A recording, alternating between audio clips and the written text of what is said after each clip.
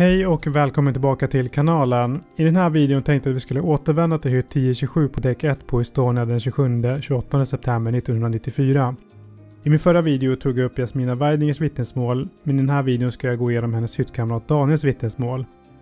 Hans berättelse låter så här. Klockan är runt midnatt natten mellan den 27 och 28 september 1994. I fyrabäddshytten 1027 finns Daniel och Yasmina. Daniel är sjösjuk och låg och lyssnade på ljuden från fartyget. Varje gång fartyget stampade i en våg lät det som om någon slog med en stor sten mot skrovet. Han kände på sig att något var fel. Han sa det till Yasmina som låg över slafen.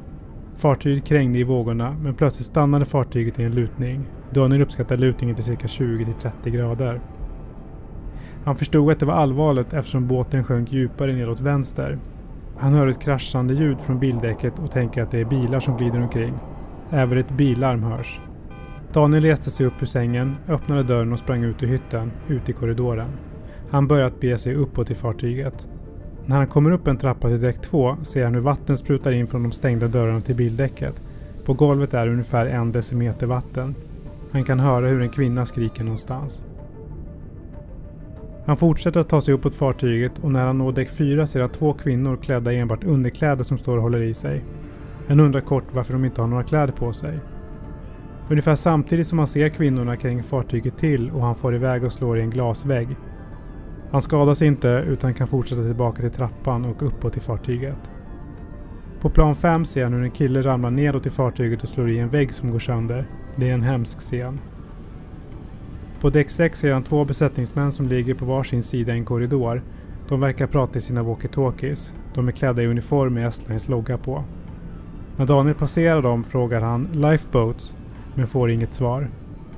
När han når däck 7 ligger fartyget nästan helt på sidan och han ser hur folk håller sig i relingen. Men när vågorna slår in mot fartyget spolas de bort. Han ser hur vatten strömmar in i båten. Ute på däck ser han en låda med flytvästar. Han börjar kasta ut västar till de andra som också befinner sig där. Han tar även på sig en egen flytväst. Han ser ingen som försöker sjösätta några livbåtar och han förstår att det är omöjligt eftersom fartyget nu ligger helt på sidan. Daniel springer näst med fartygssidan och kastar sig i havet ungefär samtidigt som det hörs en tyfonsignal. Han hör även att något sägs i högtalaren. När han hamnar i vattnet slås han mot fartygssidan, men plötsligt dyker det upp en flotte som man kan klamra sig fast vid. Vinden får tag i flotten och kastar iväg den 20-25 meter från fartyget. Daniel kan se Estonia sjunka. Hon lägger sig med botten uppåt och sjunker med fören först. Daniel får upp 3 personer till på den upp- och nedvända flotten. De befinner sig på flotten i cirka 2 timmar. Sedan blir de upplockade av Mariella och tas till Stockholm. Väl i Stockholm tas Daniel till Södersjukhuset. Så lät Daniels vittnesmål. Han förhördes den 1 oktober 1994. I hytt 1027 som han delade med Yasmina bodde även Mats som också överlevde. Han befann sig ute på däck 6 när slagsidan uppstod kort efter klockan 01 estnisk tid.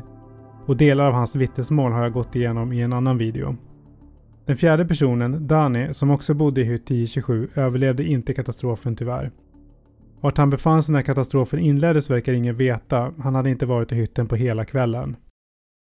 Och som du kanske noterade säger Daniel att Estonia sjönk med fören först. Ungefär 20% av de som såg Estonia sjunka säger att hon sjönk med fören först. Cirka 62% säger att hon sjönk med akten först och 18% säger att de inte hade någon uppfattning om hon sjönk med fören eller akten först. Men det var allt för den här videon. Tack så mycket för att du har tittat. Vi hörs i nästa video. Ha det så gott. Hej då!